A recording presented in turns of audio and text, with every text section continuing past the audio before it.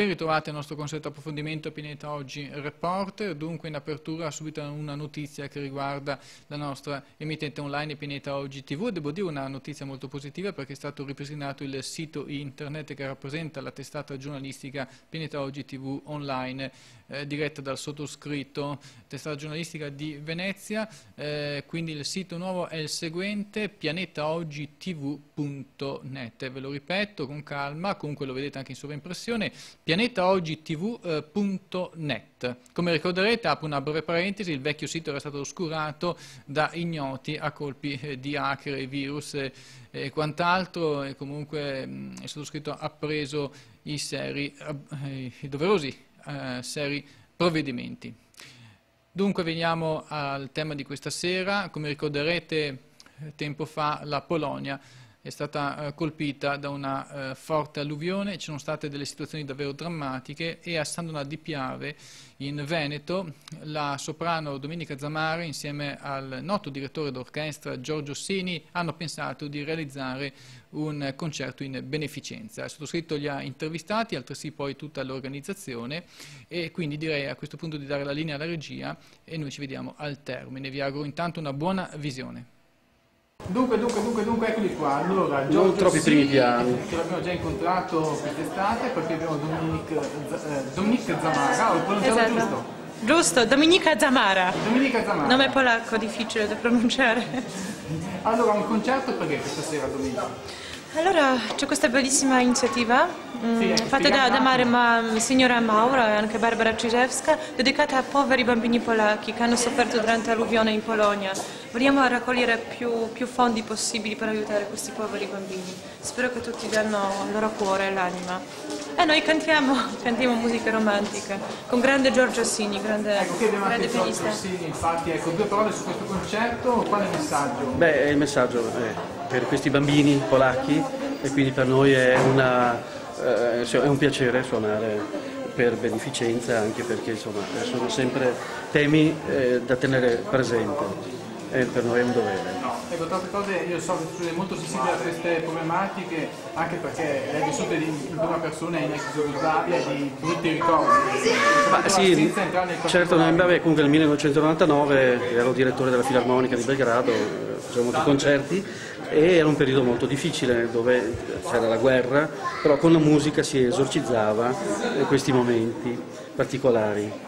Infatti suonerò anche un pezzo dedicato a Milica Rakic, che era una bambina che purtroppo è morta sotto questi brutti bombardamenti di quell'epoca. So che questo episodio ti ha ispirato anche a scrivere una canzone. Una canzone? Beh sì, appunto, questo dicevi di Milica. Poi ho scritto altri pezzi, uno è La luce anche, che è un po' come la liberazione. La luce dà i colori, dà la vita. Un bambino quando nasce la prima cosa che vede è la luce. E quindi ho scritto questo pezzo dal titolo appunto La luce, proprio per illuminare in qualche modo le anime, per far tenere presente che la pace e appunto la luce fa anche un po' rima, sono due simboli molto importanti. Questa è un'organizzatrice principale, grazie a lei abbiamo fatto questa bellissima iniziativa. Signora Gabriela Mauro. Io presento grandissima persona, signora Gabriela Mauro, persona con grande sensibilità, grande l'anima e grande intelligenza. Grazie a lei abbiamo preparato questa iniziativa che aiuta molto.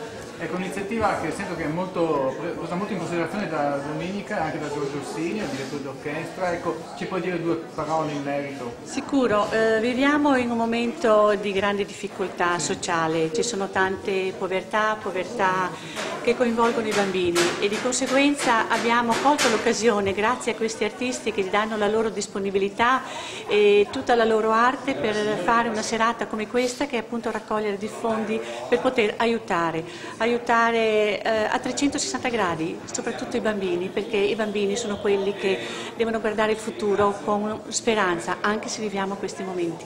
Ecco, secondo lei la musica può aiutare a risolvere un po' questi problemi, a scuotere le coscienze della gente? Sì, sempre.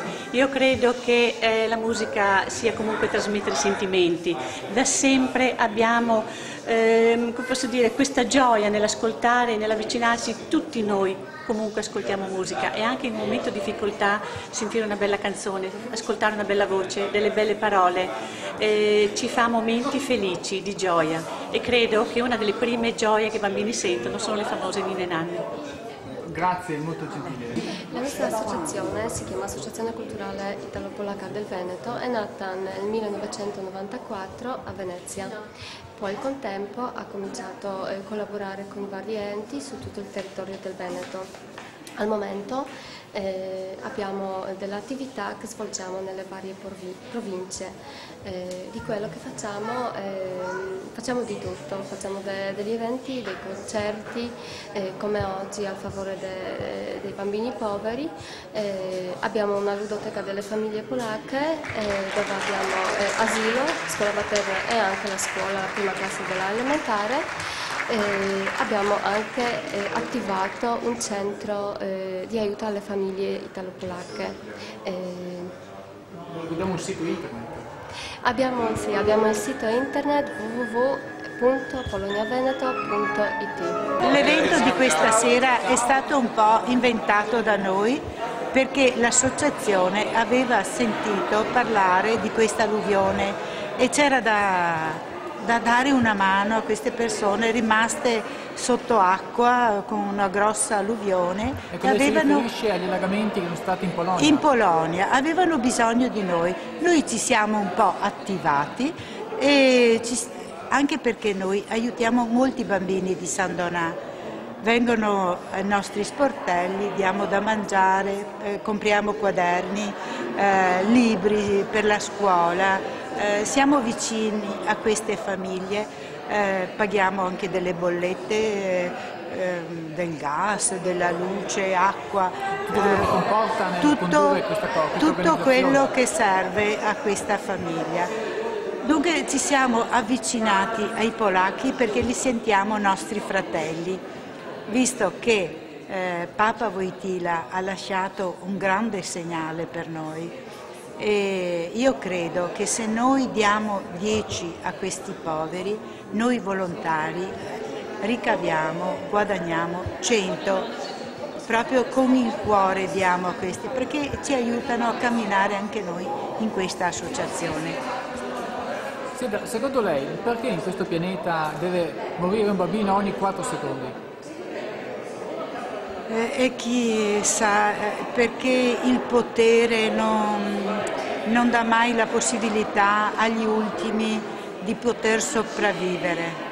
Dipende tutto dal potere, dai grandi, da tutti questi personaggi che si incontrano in America, in Cina, dappertutto.